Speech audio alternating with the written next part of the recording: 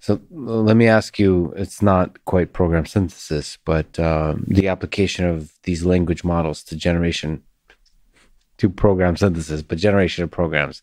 So if you look at GitHub Open Pilot, which is based on OpenAI's Codex, I don't know if you got a chance to look at it, but it's the system that's able to generate code once you prompt it with, what is it?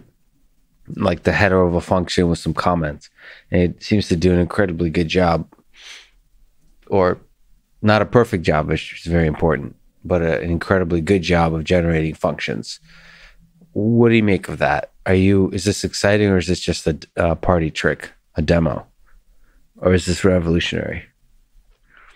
I haven't worked with it yet, so it's difficult for me to judge it. But I would not be surprised if it turns out to be revolutionary. And that's because the majority of programming tasks that are being done in the industry right now are not creative. Yeah. People are writing code that other people have written, or they're putting things together from code fragments that others have had. And a lot of the work that programmers do in practice is to figure out how to overcome the gaps in their current knowledge in the things that people have already done. How to copy and paste from Stack Overflow. That's right. And so, of course, we can automate that. Yeah. To make it much faster to copy and paste from Stack Overflow. Yes, but it's not just copying and pasting. It's also basically learning which parts you need to modify to make them fit together. Yeah.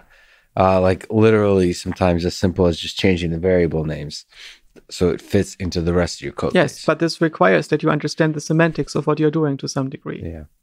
And you can automate some of those things. Yes. The thing that makes people nervous, of course, is that a little bit wrong in a program can have a dramatic effect on the actual final operation of that program. So like one little error, which in the space of language doesn't really matter, but in the space of programs can matter a lot. Yes, but this is already what is happening when humans program code. Yeah, we have a technology to deal with this.